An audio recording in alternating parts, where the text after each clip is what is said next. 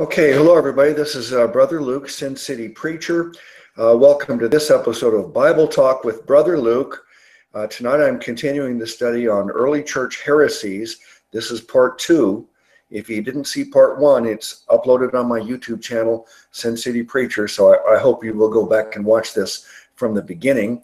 I have Brother Ted here with me tonight. His YouTube channel is God's Truth Ministries, and I hope you will subscribe to him.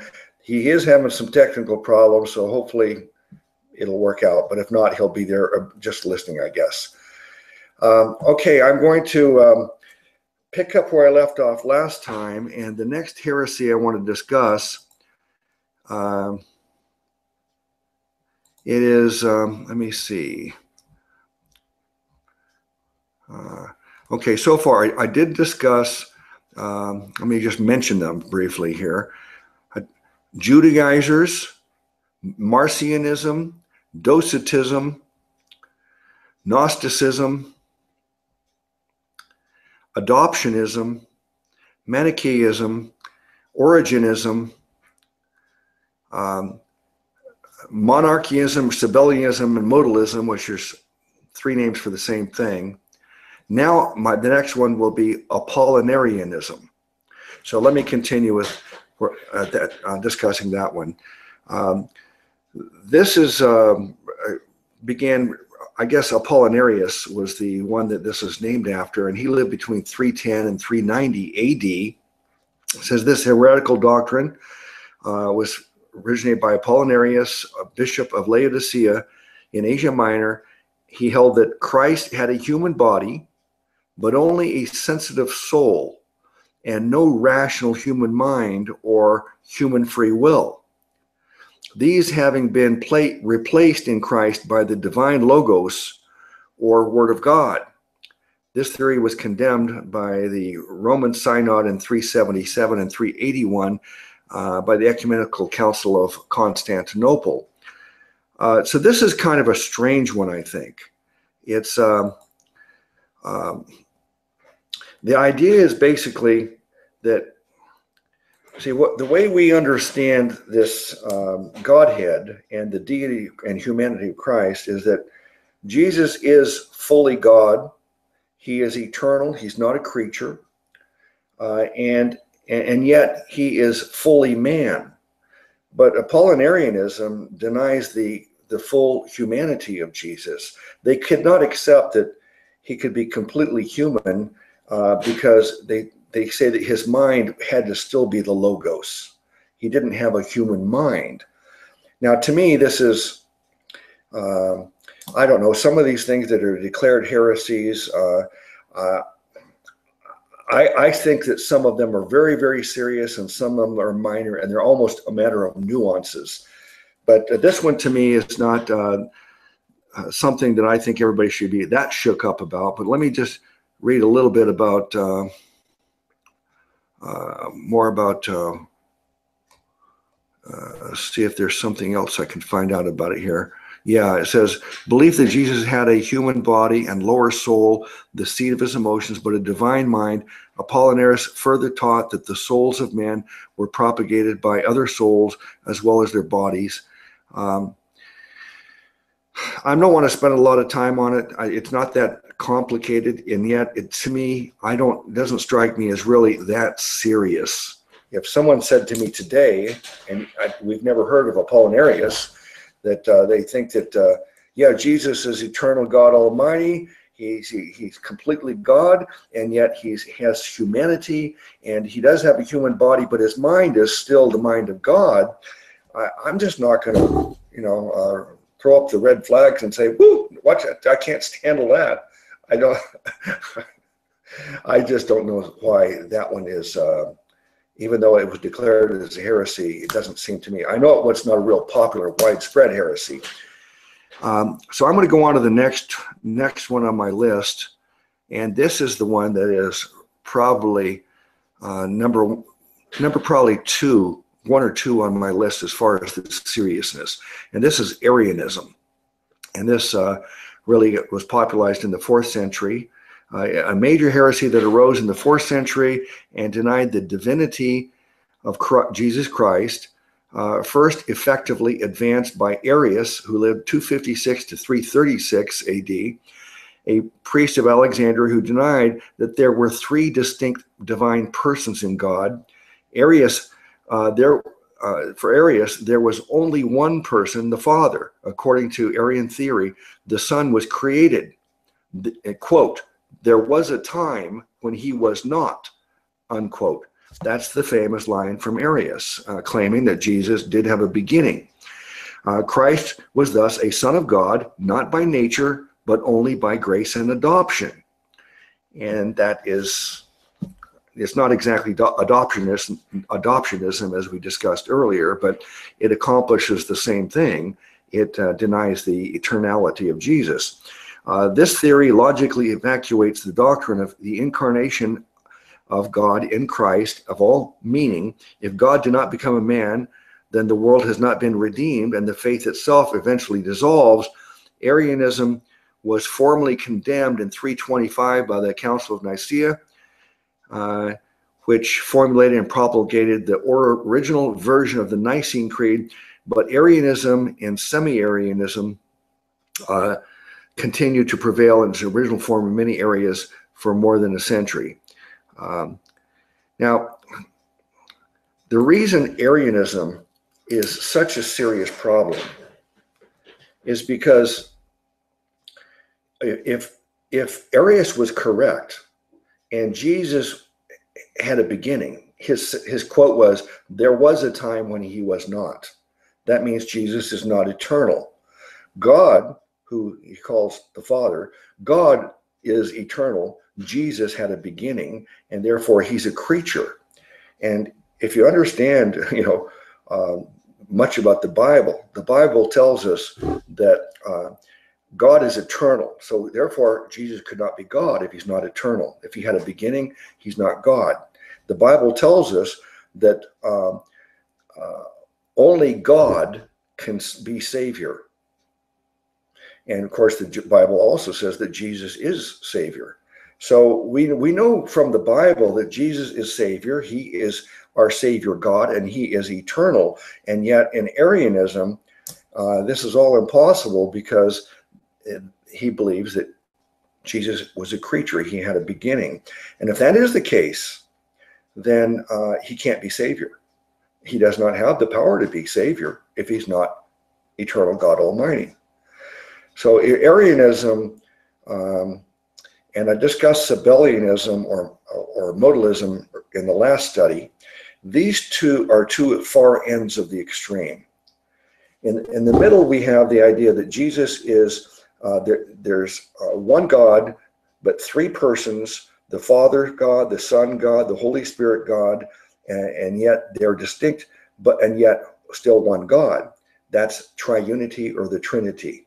This is what is the norm that most of the Christianity accepts. Now, out of one extreme, outside of that orthodoxy, you have modalism that says there's one God, and there's not 3 distinct persons, there's just 3 modes of operation. So sometimes God turns into the Son, sometimes he turns into the Holy Spirit, sometimes he turns into the Father. It's just, it's like putting on a mask and being 3 different people. But with modalism, their goal was to really protect the concept of monotheism, because they saw if there's 3 distinct persons, then you end up being a polytheistic. And we know that the Bible teaches that in monotheism, there's only one God.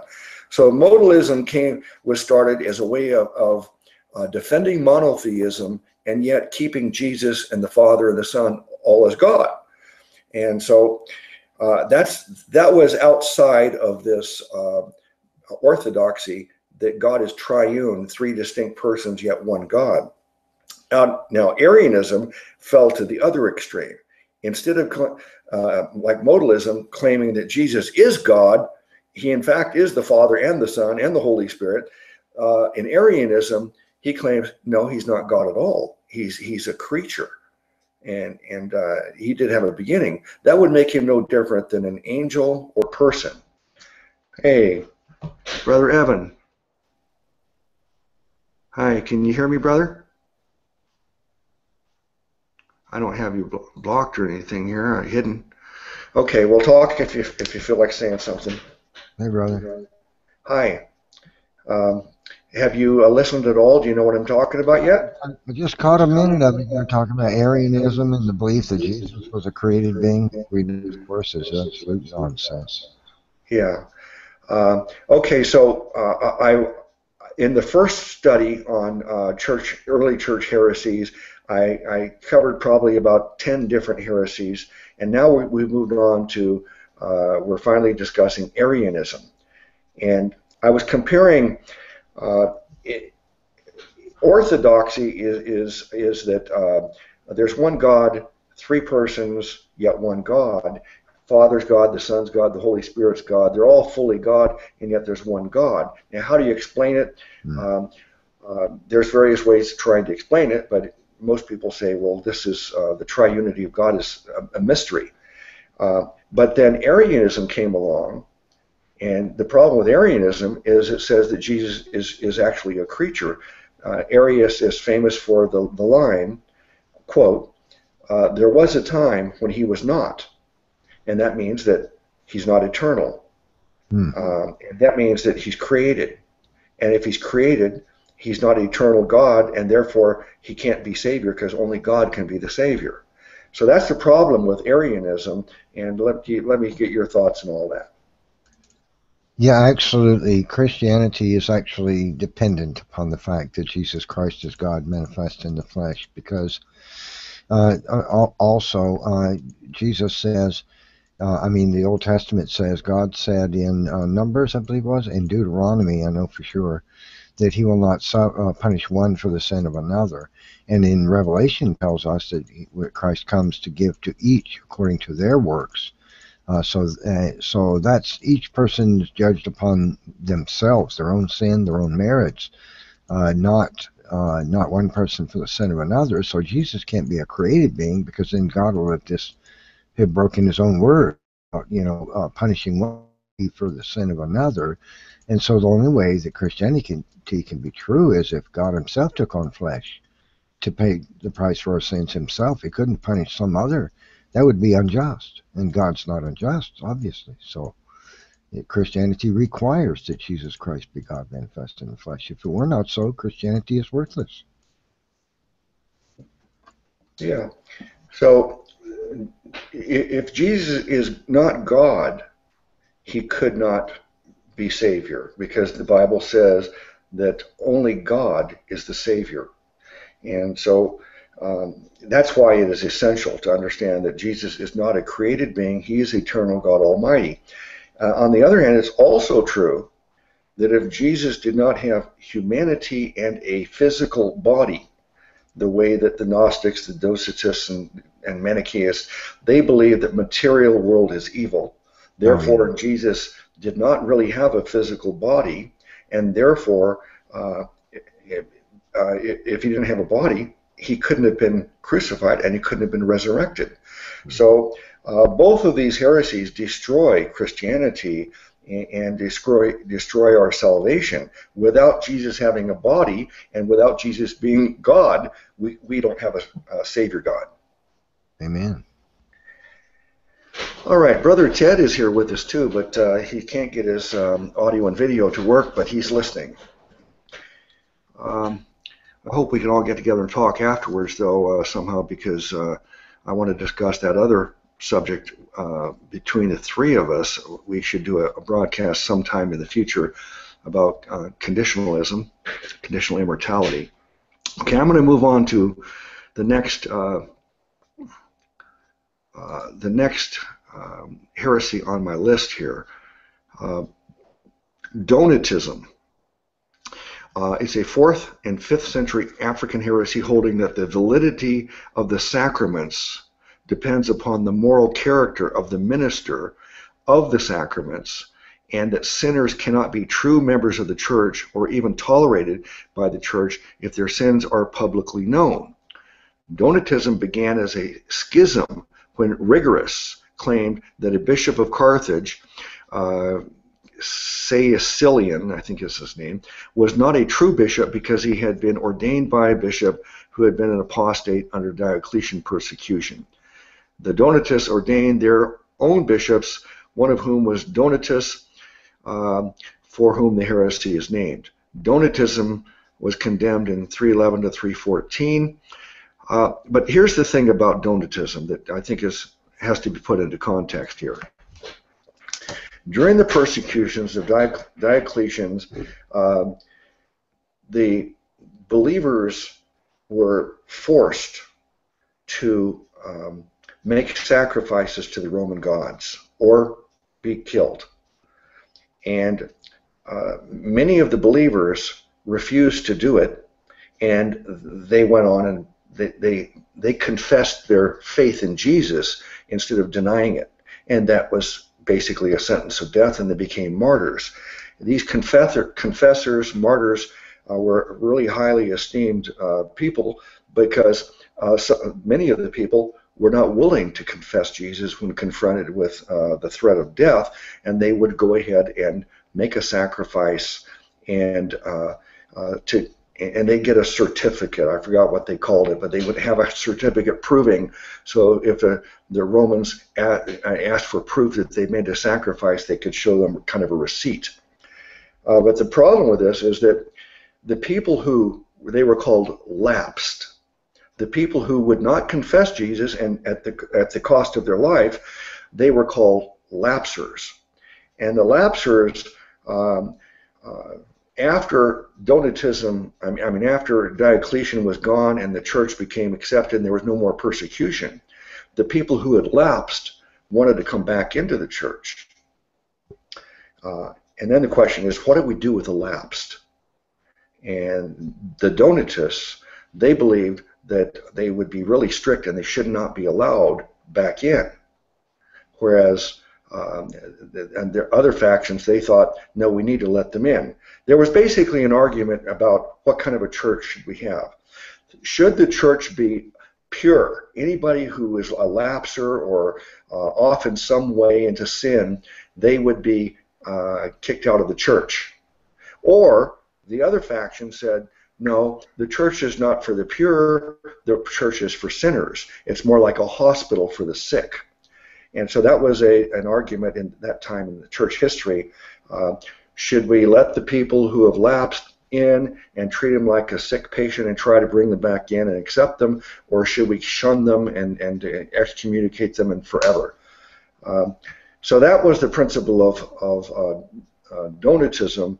And I don't know if you've heard much about it, but what do you think of the concept? How today should we apply that? Should the church be more, let's keep it pure. Anybody who's a sinner or had a problem with their faith or something, they shouldn't be in the church. Or should we take the attitude that the church is like a hospital and all those people who are messed up one way or another, we welcome them in and we try to help them? Well, which do you think is the better approach?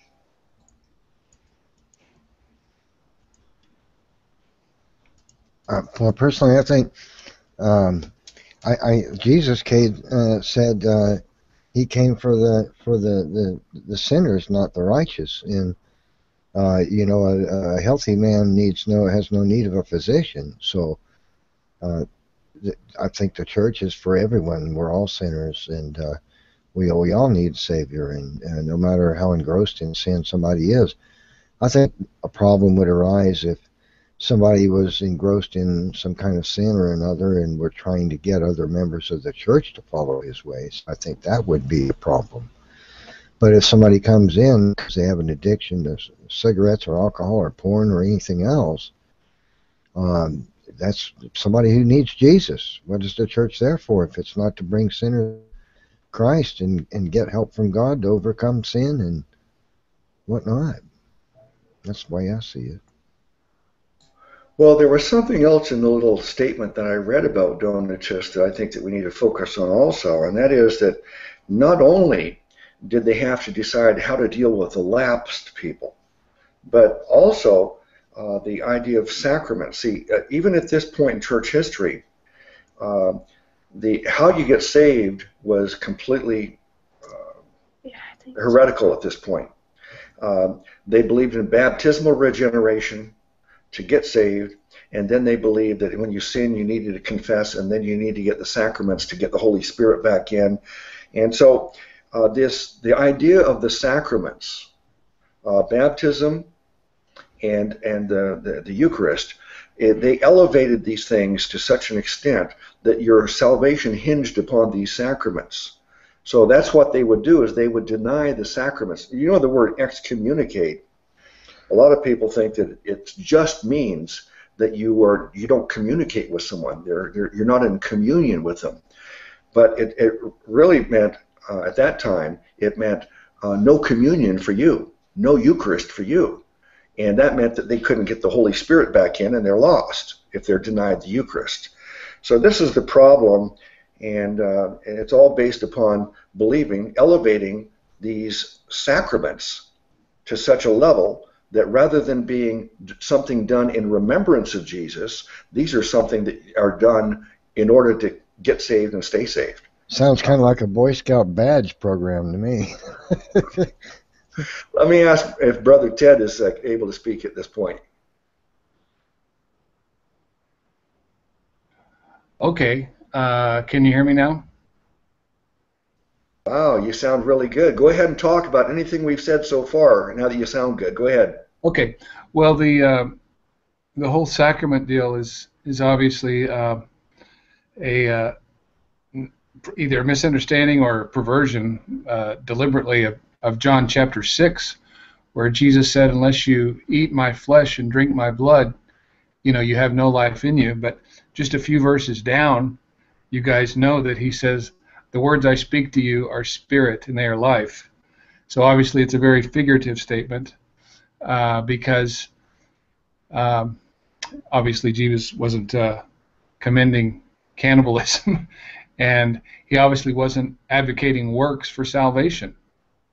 So, which brings up another point, since it's the three of us here, is not only is it highly figurative and of what he was saying, you have to receive me, you have to really take me in, but he also said in that same passage that the Catholics quote, unless you eat my flesh and drink my blood, you have no life in you. To me, that's a proof text for conditional immortality. You don't have the lasting life. I had never thought of it like that, but I do see how you could make that a supporting verse. People have natural life, but they don't have the eternal, immortal spiritual life that Christ offers. That's true. Without him. Yeah. Now the three of us are in agreement that a person is not born immortal. We're born as mortals. We're going to do a study on this separately sometime and get very, very thorough on this. But the Bible does teach that mankind is not immortal. We must become immortal through our faith in Jesus. That the only people who are immortal, who will have eternal life, are those people who put their faith in Jesus. So I can see how you could use that verse in that way. I had never connected it like that. Brother Evan, have you thought of that before? No, I really. Well, I mean, eternal life versus physical life. The flesh. I mean, there's passages in the Bible that say, the flesh is no good thing, and the flesh is going to die, and it's the spirit that lives, and to God, and you get Then Paul wrote, of course, that we receive a new heavenly body, but exactly the way he put it. No, I hadn't really thought of it exactly that way. So that was an interesting observation. Well, it just so happens that that portion, the end of chapter 6 in John, is what I studied. I think it was either yesterday or the day before in the study on John. So that's very fresh in my mind, and that's the way you explained it is perfectly correct. Is the problem they had in all of John up to that point? First with Nicodemus, he thought that Jesus should be taken literally. How can I get back into my mother's womb? And he said, "What's wrong with you? You're supposed to be a teacher in Israel. You don't understand spiritual talk, you know." And then he same thing with the woman at the well. She didn't understand the idea of living water. And then these people here that all left Jesus because they thought that he was telling them to be cannibals, literally eat his flesh and drink his blood. And he said, this is spiritual talk here. So, and this is the problem with the early church. People think that this is limited to Roman Catholicism, but these errors of the sacraments, they came before Roman Catholicism became into official existence. We find this in the second, third centuries.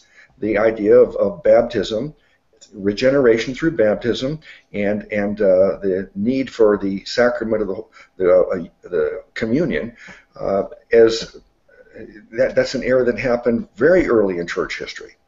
I'm going to go to the next subject, but see if you have any final remarks on that before I move on. No.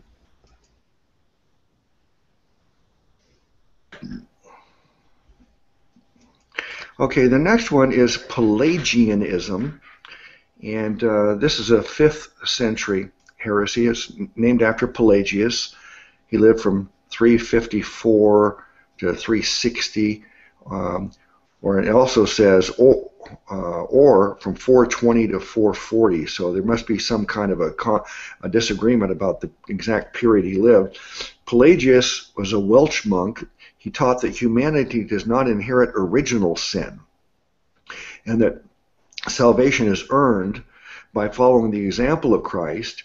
Grace is not necessary. Instead, humans overcome the sin they gradually develop by using God's grace to assist them in perfecting themselves and thus earning salvation. There's more I want to read about this, but first just let me get your reaction to that initial remark there.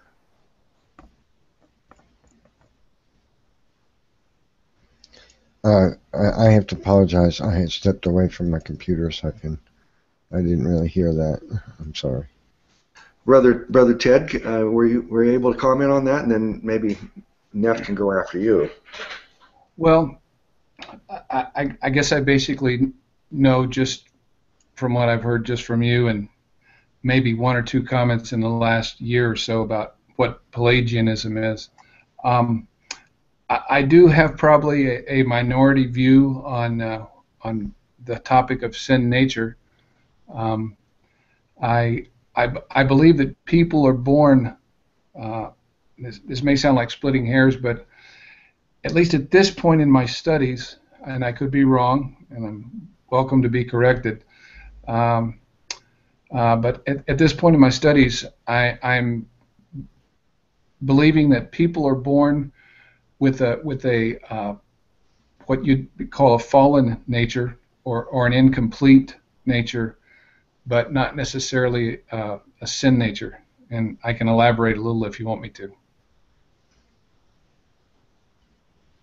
Well, I think Neff probably understands what we're talking about now, the heresy of Pelagianism, and there's two things that basically were mentioned so far that I want to get your opinion on.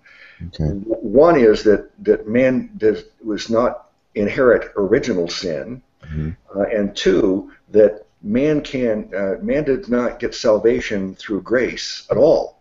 He earns it through growing and maturing and becoming a good person. Now, obviously, we know that's false, but let me get your quick thoughts on that. I kind of agree with Tedford on original sin. Since the Bible teaches that one person is not guilty for the sin of another, as God says in Numbers and Deuteronomy, then I don't see how I can be held responsible for Adam's sin. But a sinful nature, that's where it gets a little muddy. I don't think anybody has adequately explained what it means, this idea of that we are inherited from Adam, some sinful nature. I really, I'll be honest with you, I don't understand that concept very well. I really, it stumps me. Well, let me first, just for anybody watching the video, I want to declare that the three of us And more importantly, the Bible itself is very, very explicit that salvation comes by the grace of God through faith alone in Christ alone. It's a free gift that's offered to everyone. It's not through personal merit. It's not by overcoming our sin and earning salvation, as Pelagius taught. So that's the first thing that's easy to dispute, because everything we teach, our whole ministries and everything we teach from the Bible is based upon that doctrine of sola fide, faith alone, grace alone. That gets us to the other question of the original sin. Now, I guess it just depends on how you define it and express it, but I'll give you my quick thoughts of it, and I'd like your feedback before we move on. But I look at it as when Adam and Eve fell, they died that day. But we know they lived 900 years after that, and yet it says they died that day. And we know that the Bible says that it was a spiritual death. So the way I look at this is when God brought them to life and breathed into them, they had the Holy Spirit in them. And then when they fell, the Holy Spirit withdrew, and now they're left with a stub. It's like if God didn't kill them. Like some people think that, they sinned, so God sentenced them to death and killed them. But no, God didn't do that. God just told them the facts. He says, the way that I've created everything is you need to be connected to God through the tree of life. And if you get disconnected from that, you're going to die. Now, they didn't die that day, but spiritually, the spirit was severed, and now they're left with a stub. It's like pulling a leaf off of a tree, or if the leaf's alive, but once it's pulled off, it's only a matter of time before it withers and dies because it's not connected to the tree any longer. Like a piece of perforated paper, it easily rips and leaves part of itself behind, but the other part is gone. Yeah. So this is what happened to Adam and Eve. Now, how does that affect us? I think it's a genetic condition that they got at that moment. It's like they were exposed to radiation, and now the genetic message is changed and mutated, and now they have a gene that they pass on to us. That it's a birth defect, it's a genetic defect, and it is a sin nature, and it comes natural. Everybody's going to sin if they live long enough. So I don't look at it as we have the sin of Adam and Eve. It's just that we've inherited this condition, and we cannot live a perfect life because we have a nature that will naturally sin. Sin nature means we sin naturally. Let me get your reaction to that. Well, I agree. I think you explained it beautifully well. In fact, that sounds like the best explanation of it I have yet heard. I think there's further support from that in creation itself. And I think creation is, I'm not going to try to turn this conversation into one about creation, but I think it's important for Christians to learn and understand that God's Word is true when He says He created the worlds, He created the earth, He created life, because I see evidence that supports what you're saying in the creation itself. You know, scientists, creationist scientists at least acknowledge that according to what we observe about the matter and energy and whatnot, the universe is dying. It's dying a heat death. It's energy is becoming evenly dispersed everywhere. All organic life is in decay. Genetic mutation is destroying every living thing on this planet. The rate at which mutations are accruing in our DNA means we cannot have been around for tens of thousands of years. We're going extinct because of mutation. And we have an aging process that I think came into play when you say God withdrew His Holy Spirit from the world. He also, our bodies began to function imperfectly, and now we have an aging process, and so we're going to physically die as well.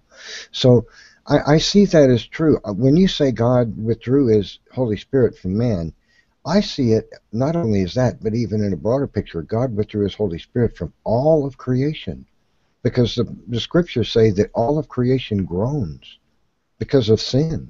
Right? So I think the entire universe, all matter, all energy, all organic life, is now experiencing entropy, which it was not experiencing until God did this, and that means all of creation is falling into decay, and that would include man.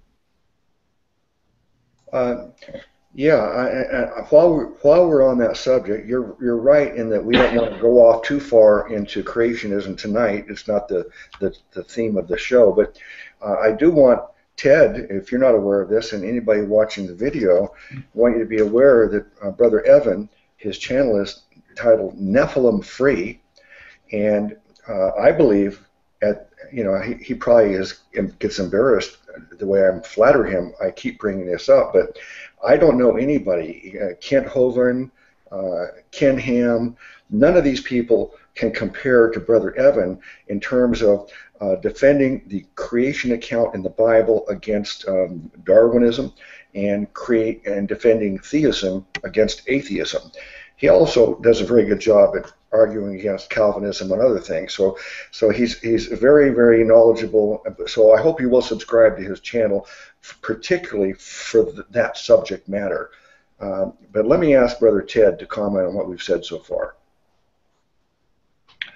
Well, I would agree with what he said there. I do think that Adam and Eve did have the Holy Spirit living in them the way God created them. He breathed into them the breath of life. And I don't think that initial creation was only just them living, but somehow the Holy Spirit in them.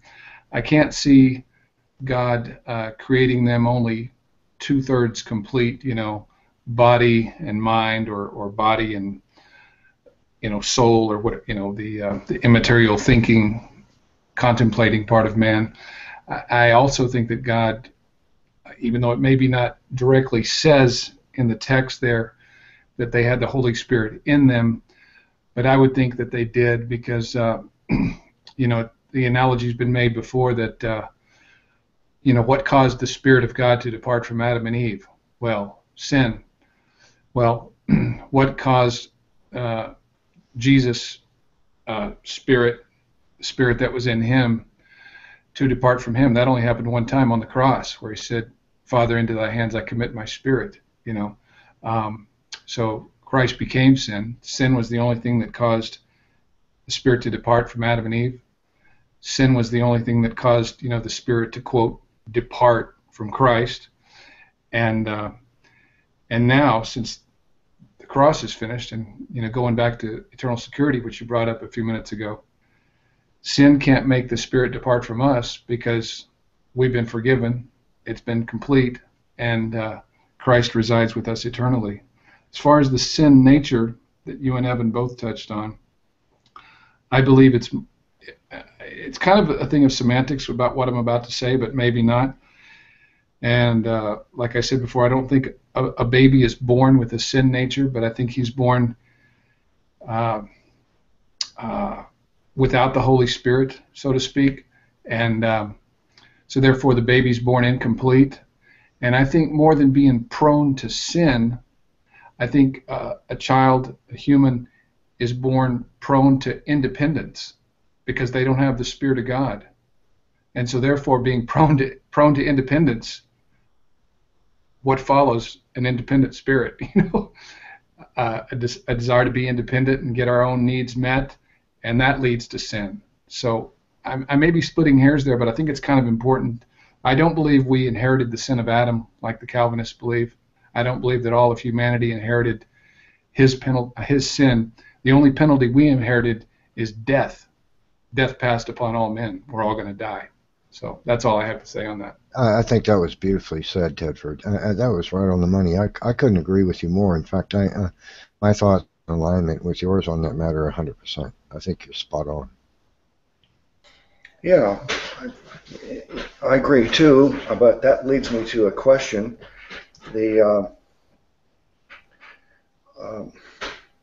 We are kind of a unique threesome here, in that we are all in agreement that eternal torment is error, and we believe that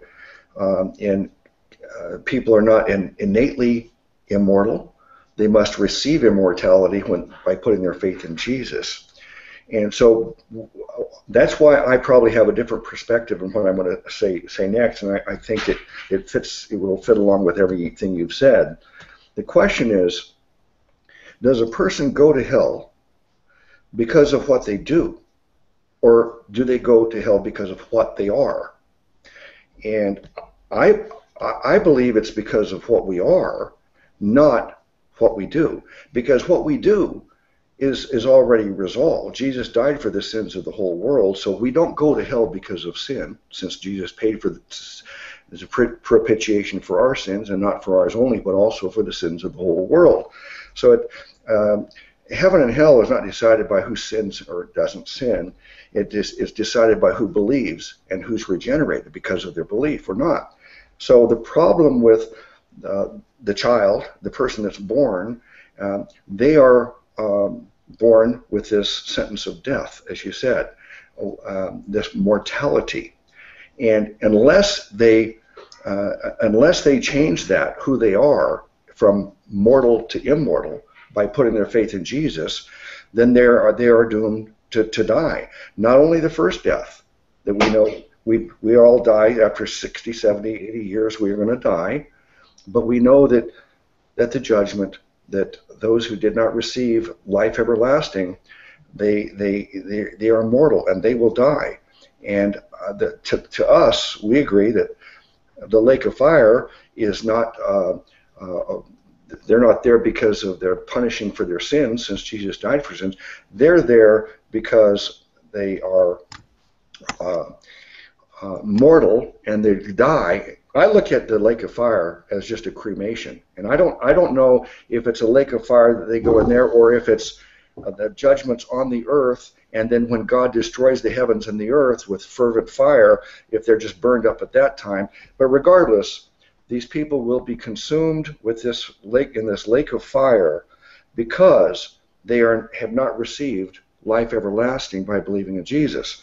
So I might have gone a little more than I wanted on that, but so the question is, do you agree that people are lost not because of what they do, but because of what they are?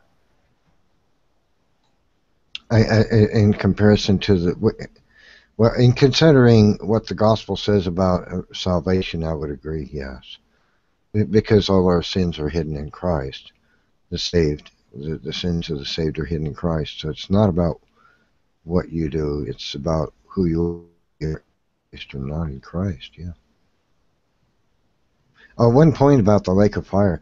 I don't know that I'm right about this. I've been thinking lately that the lake of fire might be, the Bible and Old and New Testament say that our God is a consuming fire, both Hebrews and I forgot which Old Testament. I think it's the holiness of God himself that sets the universe on fire and destroys it. And of course we know the passages that say the entire universe will be consumed, all of it. And so 2 Peter, I think, tells us that. And I think this idea of lake of fire could be the understanding that all of creation, it's not like God's just going to burn the earth. Like all of the entire universe will set on fire. Matter and energy will dissipate, disappear, break down in some kind of a way that could be considered fire. And it will literally be consumed. And so I don't think that when God destroys the earth, he's just going to, the earth and then the rest of the universe remains. The Bible says all the universe will burn away in fervent heat, the very elements it's comprised of. So I think the lake of fire might be considering a lake as a surface. It might be God's way of saying the three-dimensional realm that I created, the whole thing, everything in it will burn. But that's just a side thought. All right, Brother Ted, what's your thoughts on all this? Well, I do believe that, I believe it says in 2 Peter where it says that all the elements are going to melt with fervent heat, excess heat, and I believe it's going to be right down to the very molecular structures, all the elements. I believe even the elements in the tiniest particles. That's why there's going to be no place left for the lost to be, in my opinion. They're going to be destroyed. I'm looking at Revelation 21:8 right now. It says, but the cowardly, unbelieving, abominable, murderers, sexually immoral, sorcerers, idolaters, and all liars shall have their part in the lake which burns with fire and brimstone, which is the second death. The traditionalists would have us believe that lake of fire and hell are the same thing. They're not. Obviously, because a few verses up there, it's clearly death and hell were cast into the lake of fire. It's something that's consuming, whether it's Gehenna, southwestern Jerusalem, or whatever. The lost are going to be completely consumed and burned up. And if he can uncreate the universe, which he's going to burn up all the elements, he certainly isn't going to leave anything left of the lost, from what I can see in Scripture. Amen. I would point out also that passage where it says, the liars, unbelievers, the whoremongers, the thieves, they will all be consumed. This is obviously the unsaved, because as we all know, we're all guilty of some of those sins ourselves. Okay, well, we could easily just continue talking about that subject probably for several hours, and I hope we will do that at some point in the future here. But I've looked to hit up my notes, and there's a couple of more heresies that I was going to discuss, but to me they are so minor in comparison that I don't think there's any really even need to go into those. So I want to just kind of recap some of the most serious ones and get your reaction to that, and then we can be finished. Okay, the first one that I talked about, I will say, is the worst of all, and it's similar to Pelagianism, but it predates Pelagianism, and that's Judaizers. We find the Judaizers in the book of Acts and the book of Galatians. These are the people that were introducing, and this, by the way, this is not the 2nd and 3rd and 4th century as we discuss some of these other things. This is in the 1st century, right in the beginnings of the church. And the Judaizers were the Jews that believed in Jesus before Gentiles even heard about it. And they basically made two big mistakes. James, the leader of the church in Jerusalem, and the first believers who were all Jewish, they didn't understand that, one, that Jesus didn't come for just Israel and the Jews. He came to save the whole world, so Gentiles are going to be included. That's what Paul revealed as the mystery. And then they also didn't realize that Judaism had to be discarded. They thought that, okay, they're going to believe in Jesus and they're going to continue practicing Judaism. But they, one by one, first of all, the dietary laws were ruled out when when Peter went to Cornelius. God gave him a vision saying these things are not unclean, so that removed the dietary laws. And then the circumcision was addressed, and they said, well, the Gentiles don't have to be circumcised. They tried to impose all these things on, and then the Judaizers would come into Galatia, and they were trying to tell the believers there, you got to practice all the laws of Moses, all of Judaism.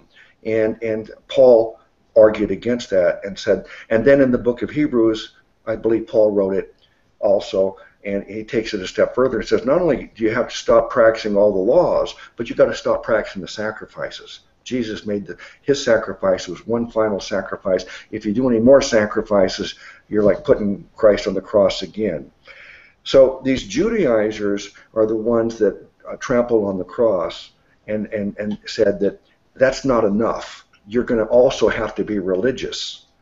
And so that was the first most serious heresy, and that's a heresy that's persisted through all the centuries, and I deal with it every day here on YouTube. So let me get your first reaction to the Judaizers. And basically, they're the Lordship Salvationists today. Go ahead, Tefrin. Well, I can certainly attest to that. I've seen firsthand what Lordship Salvation could do. I was kind of sucked into it for a while in my early years of being saved. My wife and I moved out to California. We became members of John MacArthur's church, who's probably the biggest, or the most well-known proponent of what's called Lordship Salvation. And it's interesting, Brother Luke. I think you and I have talked about this before, that Lordship Salvation is almost always tied in with Calvinism, because it's tied in with the P of the acronym, Perseverance of the Saints, which means that the true saints of God, that God has chosen against their will, will continue to persevere in faith and works, regardless of whatever. So it is a big problem, and it is pervasive today in the body of Christ. Mm-hmm. Yeah, Judaism also, isn't it pretty much following the law, works-based kind of thing? Keeping the law and all that. Of course, we know that keeping the law of God won't save you.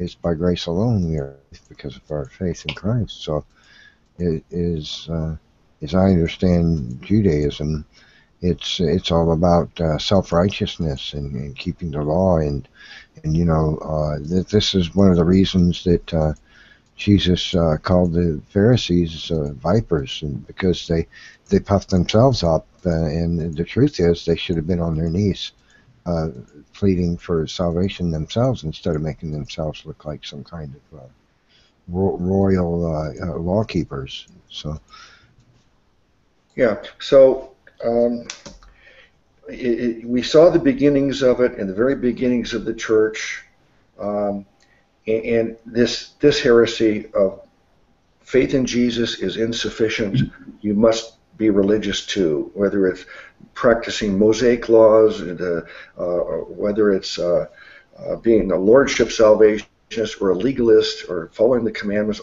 that we see here, all these things today. This heresy has persisted, and it has really taken over the church. Almost all people in the so-called church throughout all of history and today, they do not believe, as we do, and as the Bible teaches, that salvation comes by grace alone, through faith alone, in Christ alone. So that's the first most serious heresy, and it persists today. The next, I'm only picking out the ones that are most serious. I'm not going to recap each one of these.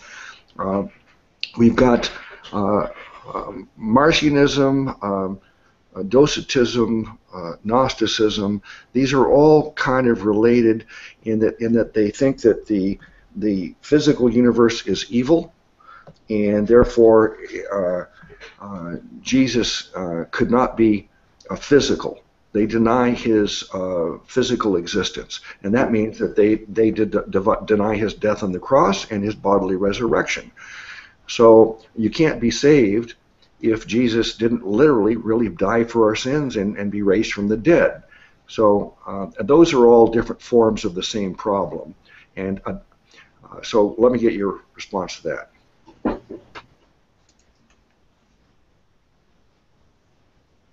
Go ahead. No, go ahead.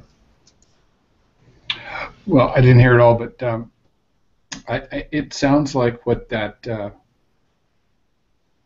belief system, I forget what Luke just termed it, but it sounds like it's saying the cross is not sufficient for forgiveness. And isn't that where ritualism ties all in, ceremonialism, Brother Luke? Well, let me clarify it. It's not that the cross is not sufficient. It's just that it never happened. It was Jesus's physical existence was an illusion. He didn't really have a body. Okay. Therefore, he couldn't have really died on the cross, and wasn't really bodily resurrected. And so how does that affect our theology and salvation, brother? Well, the verse that comes to my mind is when Jesus, his post-resurrection appearances, he said, touch me and handle me, for a spirit hath not flesh and bones, as I have. And when he said to Thomas, put your fingers here, thrust your hand into my side, stop your doubting, and believe. So obviously he was truly physical. This is another reason, this kind of ties back into the whole sin nature thing. All the Gnostics, from what I've understood from the historians, the Gnostics' problem was they believed that all matter was evil. So therefore, God couldn't come in the flesh. Spirit had to be separate from flesh. Jesus could never, really be manifest in the flesh. And that's the Gnostics of the day believed that all matter was evil. Well, the religionists of our day believe, in a sense, all matter is evil, because it kind of goes back to what I was saying. That's why they believe everybody's born with a sin nature, instead of I make the distinction that we're born kind of fallen nature rather than a sin nature. Doesn't mean our matter is evil. It just means we're fallen. So I think we've got some Gnostics around us today. Of course, I could be wrong, but it seems like it to me. Yeah, the idea that just Calvinism does seem to be tied into a number of false teachings, doesn't it, Brother Luke? We often find just like a maze, sort of. You find one heresy, you trace it back to its root. Oh, it's connected to Calvinism. Oh, that's connected to Calvinism too. Oh, what about? Oh, yeah, that one too. It's kind of strange that a core belief that's wrong will lead to various wrong ideas, I guess. Okay, then the next problem that I think is rise to a level that is quite serious is adoptionism, and that is that they believe that Jesus, he was not God, he was just an ordinary man who was able to be so good and live such a perfect life that he was able to receive the baptism of the Holy Spirit and gave him a kind of a minor God status. He was adopted as a son of God. That we are adopted as a son of God, because that's how the Bible says a Christian it becomes a Christian through adoption. But they say that Jesus was adopted. He was not eternal God Almighty. So that's another one that denies the deity and the eternality of Jesus. So let me get your response to that real quick. Well, the Bible is so absolutely clear that Jesus Christ is God. Testament, New Testament, it's all throughout the entire Bible. It's all about Jesus Christ. When God told Moses to, was it Moses or Abraham, to tell the tribes of Israel, according to their numbers, to arrange themselves in a specific encampment. This tribe north, this to the east, make your tents to the south. It formed the cross of Jesus Christ. How much more evidence do you need that the entire Bible is all about Christ? So, anything that denies the deity of Christ is utter heresy. It's just complete nonsense. It's terrible, terrible, terrible. I don't remember if Brother Ted commented on that or not, but on adoptionism? Well, I don't.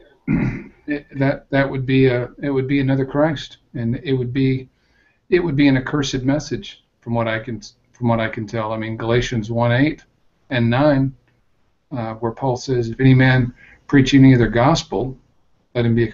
To me, that's not good news. It's an accursed message. Wasn't it 2 Corinthians 13, brother, where he says, someone comes to you preaching another Jesus, and you're receiving another spirit. It's truly not the true Christ. So it's got to be, and a Jesus of adoption is not an eternal Jesus. So. Yeah, and this is a really common viewpoint of much of the liberal religions, like the New Age thought too, that Jesus was a man who was attained a high spirituality. The next one is now Sabellianism, more commonly called modalism. This is something that was a serious dispute in the first few centuries of the church when they were all trying to argue over and define the Godhead. And modalism, to me, is not a damnable heresy. I can accept a modalist as a brother. You know, if you'll have to decide that for yourself if you're that liberal about it or not. But modalism does agree with, to me, the most important thing that we need to understand about Jesus, and that is that he is eternal. He is eternal God Almighty. The difference is that I see the Father, Son, and Holy Spirit being three distinct persons and yet one God in a traditional Trinitarian triunity description of the Godhead. But the modalist says, no, Jesus is eternal God Almighty. It's just that sometimes he wears the mask of the Father and sometimes he wears the mask of the Holy Spirit. He's just changing costumes or modes of operation. But they give him credit for being eternal God Almighty. And to me, maybe I'm just too lenient on this, but I can accept that and I can live with that. What's your reaction to that one? I'm neither a modalist. I don't consider myself a modalist because I don't look at it like God changing costumes or masks. I look at it that all three are God, and I think the true nature of God is actually impossible for man to understand. That's why there is even controversy about it, and people take up camps about it. It's because we just struggle to try to understand that. And for me, I'm just satisfied believing that all three are God. That's really the only thing that's my position on it. You know, whether I'm right or a little bit less right than somebody else, or a little more right about somebody else about the nature of God, I really don't care. Because I believe what I need to believe to know the truth about God, and that is that he is Father, Son, and Holy Spirit, and all three of those are fully God, and that the entirety of the Godhead existed in Jesus Christ. So that really is the core thing, and I really don't think that it's really highly productive for people to debate the nature of God. Let's just accept that he is Father, Son, Holy Spirit.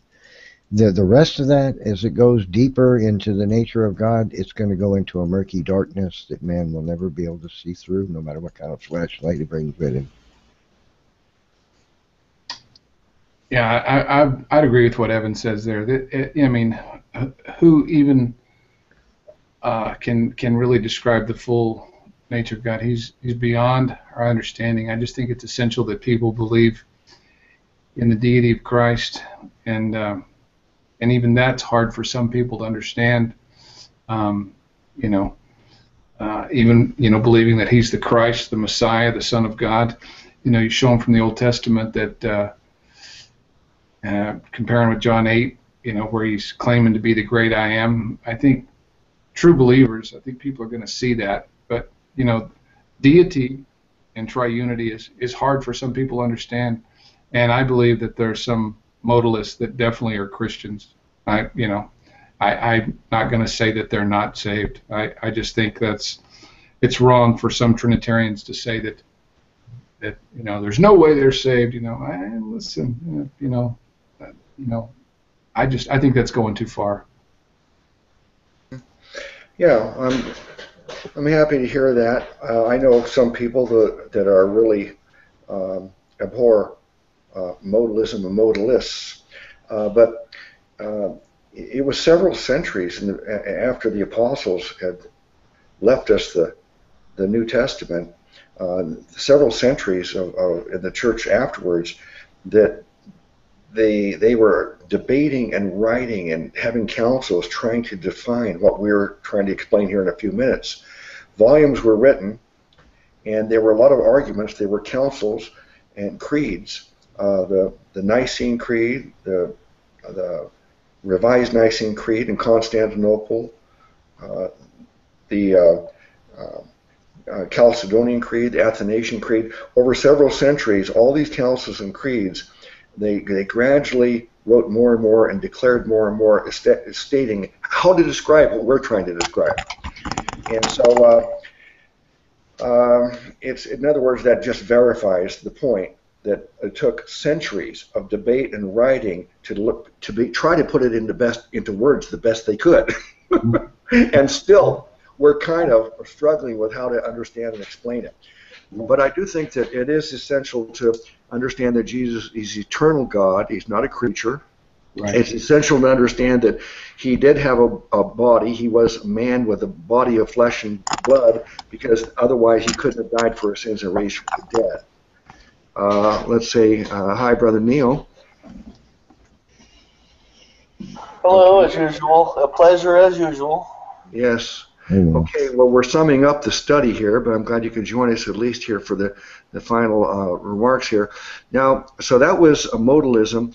Then we talked about Arianism, and the problem with Arianism is it denies exactly what we said, that Jesus is eternal God Almighty. Arianism says Jesus is a creature.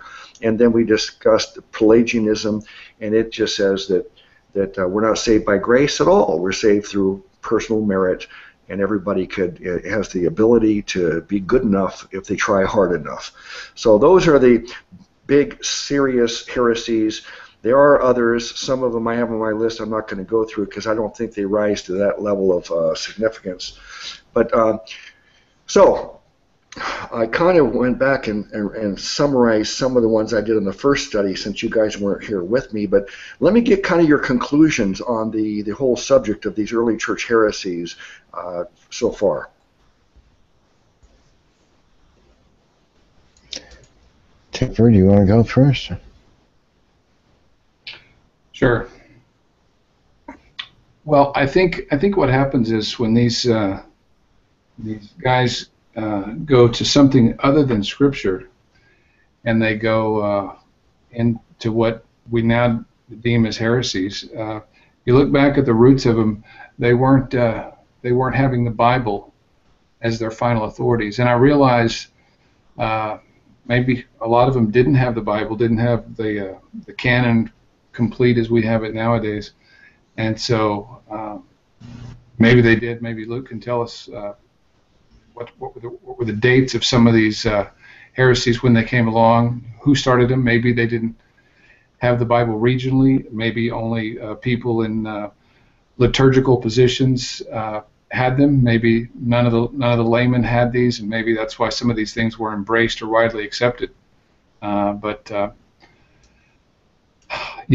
go back to John 17, where Christ said, "Father, sanctify them through thy truth. Thy word is truth." Got to be the final authority. Yeah, and there you go at the philosophers. Yeah, philosophy and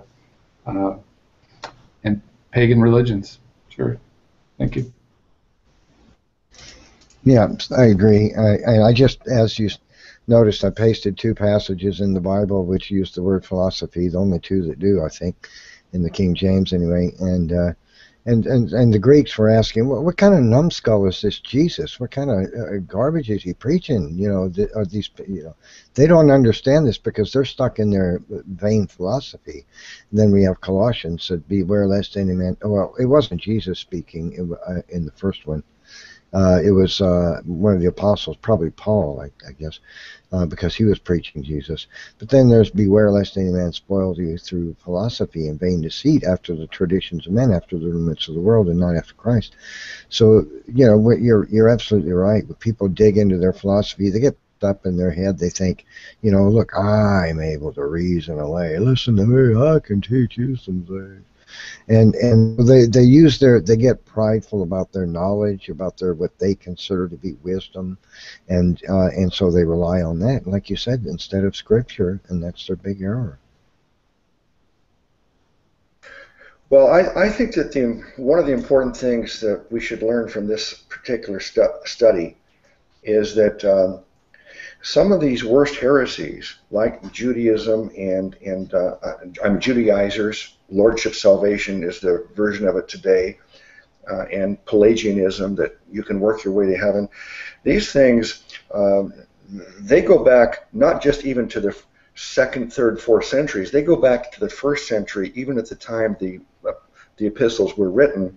I'll read this one verse here, 2 Peter 2, 1 and 2. There were false prophets also among the people, even as there shall be false teachers among you, who privily shall bring in damnable heresies, even denying the Lord that bought them, and bring up upon themselves swift destruction, and many shall follow their pernicious ways, by reason of whom the way of truth shall be evil spoken of. Some of these heresies that we see today are so ancient, they go back even at the time of the apostles, and then some of them sprung up in the second and third and fourth centuries. But in my statement of faith, the creed that I wrote, based upon what I think is really essential, really emphasizes two things: that Jesus is eternal God Almighty. That argues that he's not simply a creature, and that salvation is not by works at all. It's completely a free gift offered to everyone, and you receive it through faith alone in Christ alone. To me, these are the two most important things for a person to comprehend and embrace: this deity of Christ, because he can't be Savior if he's not God, and the idea that salvation is free gift. Brother Neil, you haven't, I don't know how much you've heard of this tonight, but I'll give you a chance to say anything based on what you've heard. Oh, yeah. Yeah, I was listening to you earlier today also. Man, did you come at some of them guys that were saying some of the stuff, those, I can't remember exactly what you said, but you said something about these guys that put themselves up on pedestals as if they know more than everybody else, like it's a secret is the word that you used. You said there's some kind of secret that they have and they know that you don't know. And I think that's the biggest problem with a lot of these people. But yeah, other than that, that's all I had to say. Yeah, that was a good hangout we had earlier today with talking to the people about their for some reason, many people feel they have a great need to evaluate other Christians and judge whether they're truly saved or not, and they're judging them based upon how much their life has changed. And so that was the subject of that video, but that discussion. But let me see. Did I ask? Let me see, Brother Ted. You gave your final remarks. Brother Evan, did you? I think I did. Yeah. Yeah. Ted talked about how people make the error of not putting Scripture as the highest authority, and I concurred with him, and mentioned the philosophers and their, so yeah, I guess I did. Yeah. All right. Well, at the end of every one of these broadcasts, I don't want to fail in doing what's really most important, and that is telling the viewer the good news, the gospel. Gospel is a Greek word. It means good news, and it really shouldn't be good news. It should be great news. It really should be the greatest news ever told, and it is simply that salvation and eternal life in heaven is offered to all of us, to everyone, as a free gift from Jesus Christ. Now, if that shocks you, if you haven't heard that before, and you think that's really, wow, that's bizarre, I've never heard that, well, I'm not surprised, because almost all the people in the world today, even in churches all across the world today, and even throughout all of history, they've been teaching a lie from the devil, that in order to go to heaven, it is determined by how good a person is. If you're good enough, you get to go to heaven. If you're not good enough, particularly if you're a bad person, then you're going to go to hell. It's all based on personal merit. That's what the world has been taught, and it's an evil, damnable lie.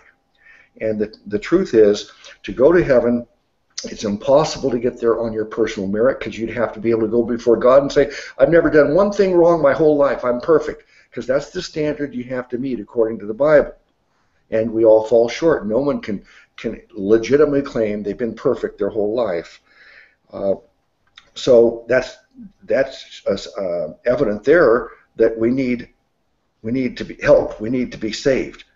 And God intervened on our behalf and said, man is in a hopeless situation.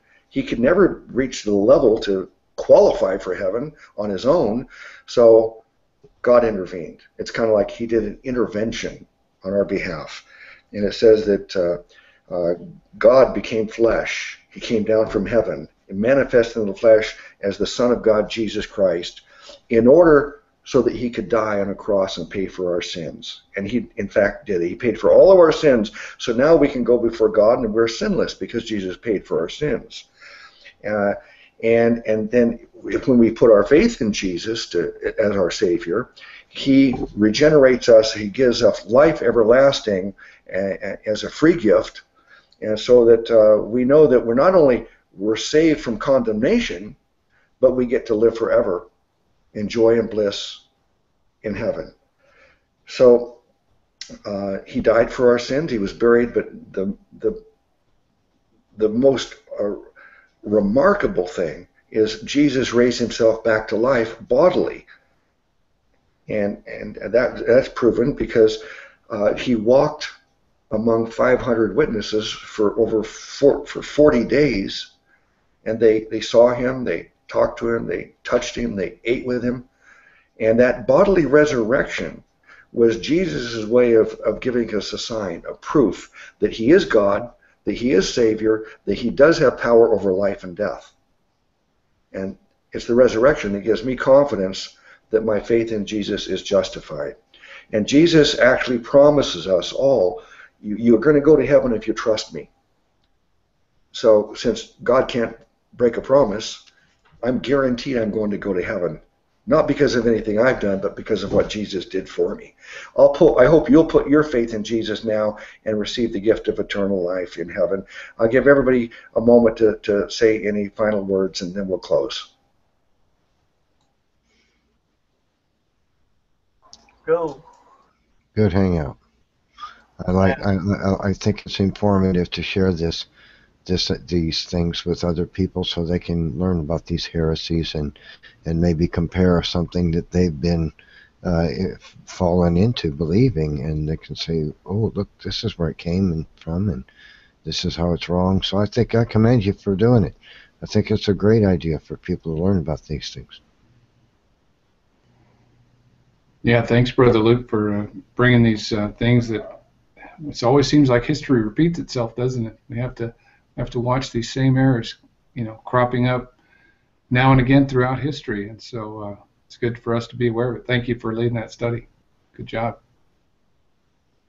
Excellent hangout as usual. I am here sometimes daily, weekly, I don't know, but yeah, it's always good though.